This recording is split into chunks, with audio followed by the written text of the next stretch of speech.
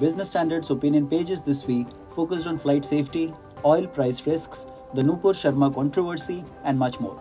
Dwelling on the paradoxes in India's transport sector, TN9 noted that no Indian airline made money, railways passenger traffic was stagnant, and roads had a revenue imbalance problem, but investments in all three were like never before. Tamal Bandyopadhyay explained the consequences of banks facing huge treasury losses this financial year. Shyam Ponappa suggested ways in which the 5G policy, which had fallen short of expectations, could be improved. Our editorials outlined why DGCA needed more rigorous response to safety and why government must be prepared to face oil price risks.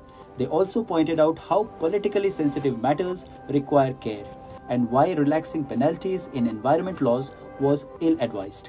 Subscribe to Business Standard for more insights.